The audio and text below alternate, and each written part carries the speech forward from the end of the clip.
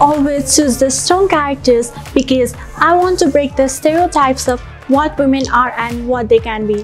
Hello and namaskar to you all. I am Jenisha Thapa, contestant number 37, proudly representing a beautiful city, Kathmandu, which is rich in different culture and heritages. Recently, I completed my SC from People's Academy. I am quite passionate and dedicated toward my goal. Talking about my hobbies, then I am fond of listening music, dancing, traveling, and cooking. My aim is to become a successful entrepreneur in future.